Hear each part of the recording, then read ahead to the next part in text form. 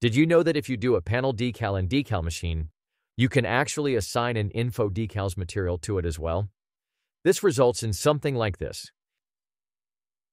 Did you then know that if you toggle the panel setting for the aircraft library and reload your libraries or restart Blender, DECALmachine will then assign these automatically and allow you to scroll through them, like through the example panel decals by default?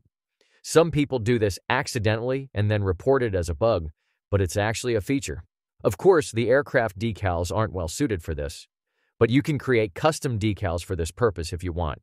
In my case here, I quickly do it from simple geometry, but you can do it from images you created in an image editor too, of course. Notice that for this one, I placed vertices to block in the dimensions, which then gives me the empty space in the decal to the left and right. I can then manually assign the materials again, or I can create a dedicated library for this, add these decals to that library, and then optionally hide it from visibility in the pie, like the native example panels are also hidden by default.